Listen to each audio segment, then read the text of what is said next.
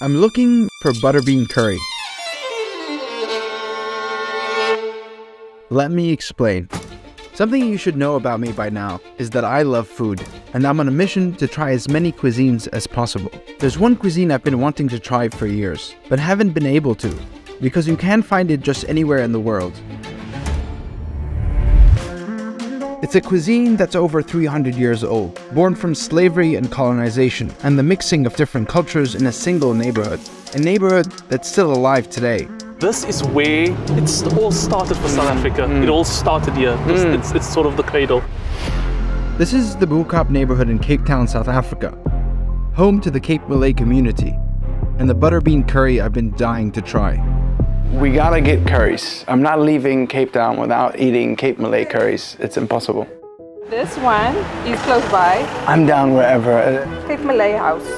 Closed. Closed, okay. Closed. And then where's that other one that I saw? 1, 2, 3. I was dreaming of you. Dreaming of you. Just to show you the Muslim community in Cape Town, they close on Sundays. Very haram. I'd love to tell you that we found a restaurant that was open 5 minutes later, and that I had the curry of my dreams, but... We're not cooking for the Food Network, you know what I mean? It's like... Salem, you can't say that. Why? You know, I'm serious here, because I have prepared.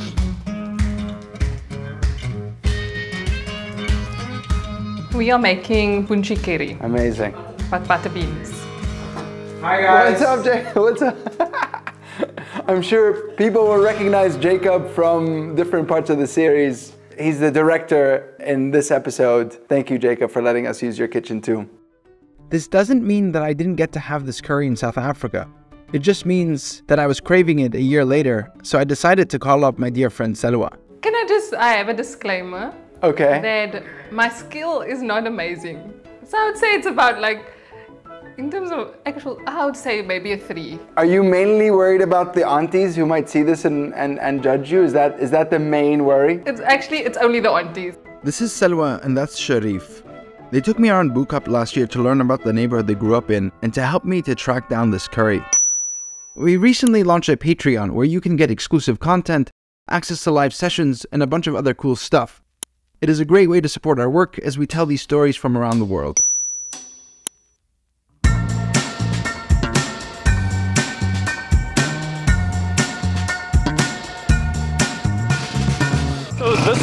This one? Well, it's the oldest house in its original form. And it's quite unique, right? There aren't many places in Cape Town or South Africa that have this color, that have this dynamic. No, absolutely not. I wish I was that cool when I was a kid. I love how colorful this is. It's just so vibrant and so different to anything else in the city. Oh, wow. But the story behind these bright colors begins in a much darker time. It's such a mix, like even the dress. Yeah. It's like, even like, you know what's funny? It's like, you make fun of it now because people don't really want to wear this, but it's like part of the Cape Malay culture. It's like, what they have underneath here is it's like the fez, the male. Yeah. Underneath the scarves. Okay. So that used to be part But so they're Muslim? Yeah, they're Muslim. And then the dresses look a bit European? Yes, so this is the Dutch Wow. influence. Extraction, exploitation, and plundering are so rooted in colonialism that to fully understand the horrors of the system of apartheid in South Africa, we have to go back to its first colonizers, the Dutch. When the Dutch arrived at the Cape, the Aboriginal people here resisted the Dutch. So they had no option but to recruit people to become slaves in Cape Town.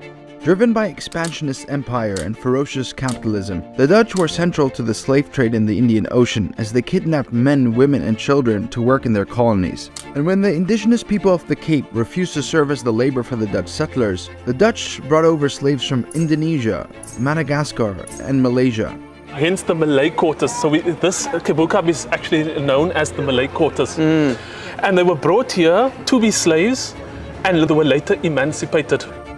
After centuries of intermixing and influences from East and West, and predominantly Islam, these slaves became what we know today as the Cape Malay community, one with its own culture, cuisine, music, and language.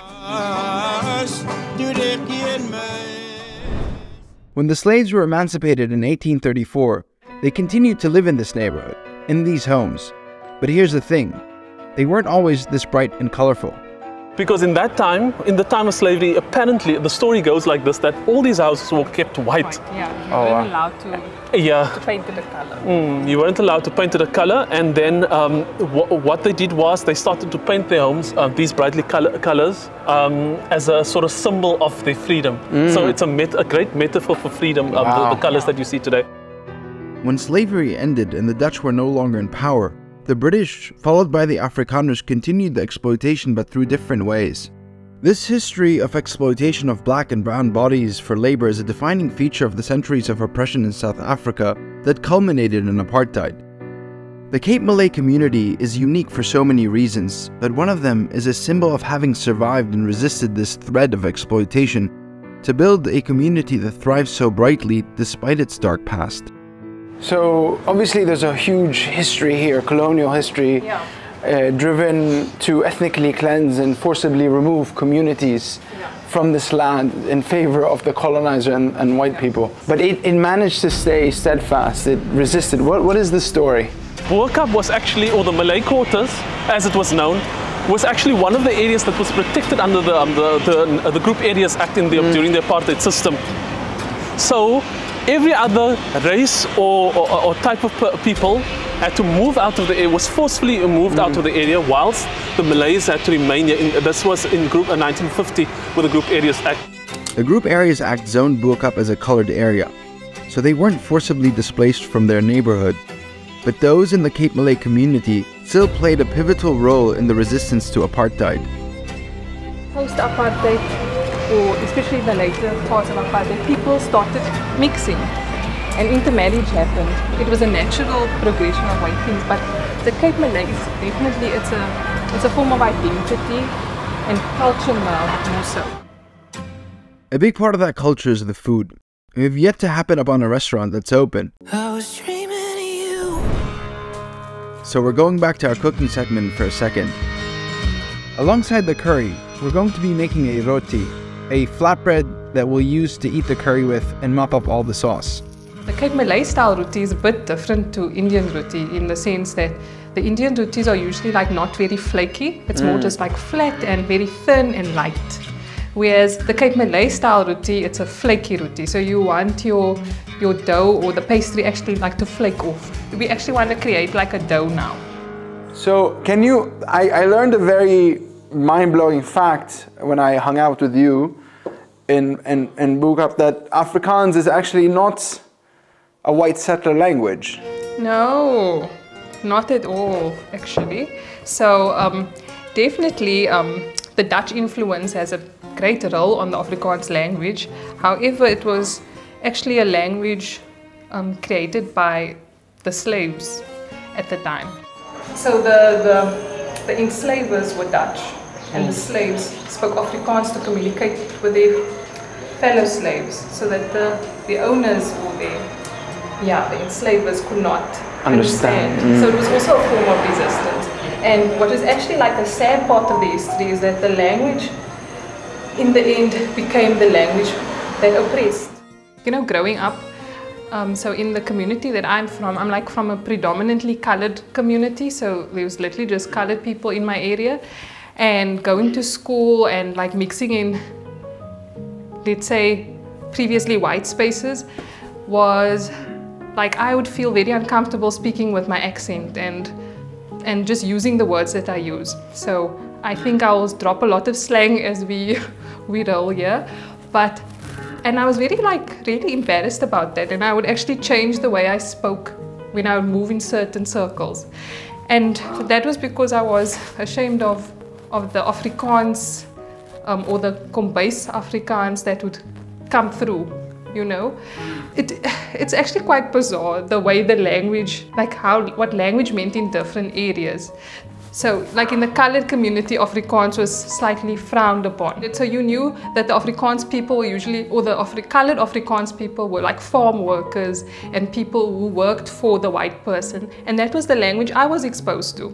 That was the Afrikaans. So it wasn't that I was more ashamed of the class of Afrikaans I was speaking. As weird as that may sound, but that is really what it was. And so I never spoke it because I didn't want to sound that way. There's so much to unpack there. There's the language, which kind of brought us to this part of the conversation. There's you living in a predominantly colored community, which is something that still exists in Cape Town and probably other parts of South Africa, right? Communities that belong to a specific race or categorization under apartheid still live together in different parts, and they are segregated. And then it's moving between those different spaces. There's different parts of you that have to come out, and language is a very big part of that. Sure. Salem, can I just check where you are with your dough? Salwa was like, shut up, I want to see your dough.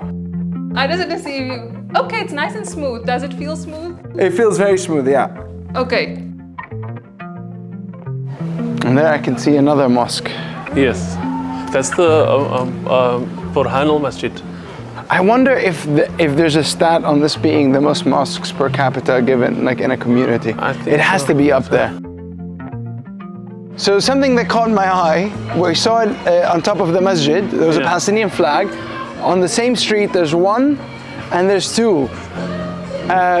Tell me about Palestinian solidarity here. It seems to be quite strong. I think as a South African, just speaking about post-apartheid, even pre-apartheid, Palestine was always spoken of. Because, I mean, Nelson Mandela, he made it part of our apartheid struggle, was the Palestinian struggle. And he said, we cannot be free if the Palestinians aren't free. It was incredible to see the solidarity for Palestine among the Cape Malay community. I felt very welcomed, and it became the basis for my friendship with Salwa. All right, going in? Going in. So I've been grating the garlic and ginger onto the top of the tomatoes. Should we add them now? Yes. For spices, we're working with turmeric, cumin, coriander, and leaf masala. We're going back to the roti. So Salem, just throw like a big area full of flour because we're gonna roll it out like into a big square. Oh, yours is looking much more rolled out than mine. You just need to put your back into it, Salem. Let's add our beans in the meantime. Butter beans. Okay. Can you show Salem how my food looks?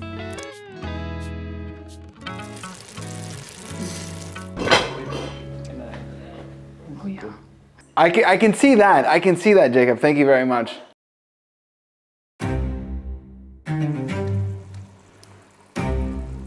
If I send you a picture of my dough, I think you guys are gonna have a heart attack from laughing. It's looking rough, I'm not gonna lie. You are not winning, my brother. I like the shape. The shape is just that the butter looks still a bit hard, but it's okay. This is not the end. Okay, it's not the end. What about the beans? My beans look good. How does these beans look? Let me see. You can see I feel like my beans look fine. Okay, your beans do look fine. They look good. Thank God. Cooking the bean curry is going well so far, but finding it while I was in Cape Town on that particular day proved to be much more difficult. At this point, we walked the entire neighborhood multiple times, and I'm getting a little hangry. Don't be in a rush. If you're hungry, you're hungry. Won't die. No, I know when you're getting like a little bit angry or just like, can I eat now? Jacob, you know that also now. I feel like he's my girlfriend now. Yeah. But then, a miracle. Work I don't want. Auntie Fatima! Sherif spotted a family friend who had a friend who found us a place to eat. Back at Faiz's home kitchen, we're about to get some Cape Malay curry. Food that I've been really excited to try. And they serve butterbean curry. Yeah, let's do the full course. Yes. First were the appetizers and some Cape Malay classics. So what is this? Chili pad. Ah. She's gonna hate us by the time we leave.